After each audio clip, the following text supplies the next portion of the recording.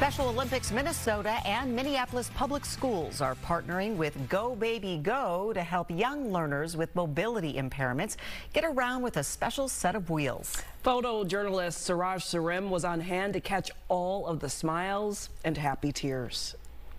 3. Amelia's 4. She has a genetic condition that's caused her to have Aicardi-Goutieres syndrome. And today we got to be part of the inclusion event with the MPS schools and Special Olympics.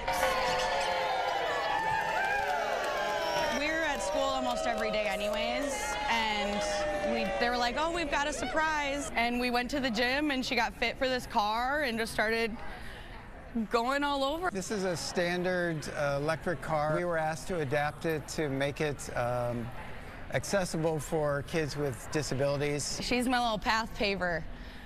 We got to modify everything for her. The seat goes forward and back to bring the child closer to the accelerator. And if they can't use the accelerator, we added switches that they can be placed at any part of their body they can move, whether it be their wrist or their elbow or their shoulder or their head. She's able to go down the hallways, and she's able to get out of her regular wheelchair and participate in stuff. And we also added these extensions on the handlebar for children who maybe can't grip a handlebar. So for someone to be able to do it on something fun, not just something that she needs to function, like it's amazing. It has a horn, had engine sounds. It even has a little media player. You can play MP3s through your Bluetooth.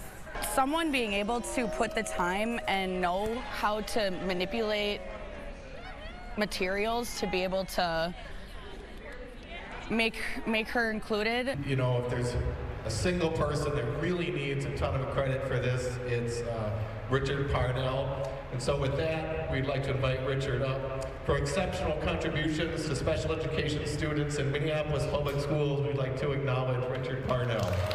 And it's a pleasure for me to share my talent and experience. At the end, it comes down to kids getting the opportunity to have mobility and independence. There's so much light in her eyes as it is, but then when she gets to do something that's really fun and she loves, it's just shines.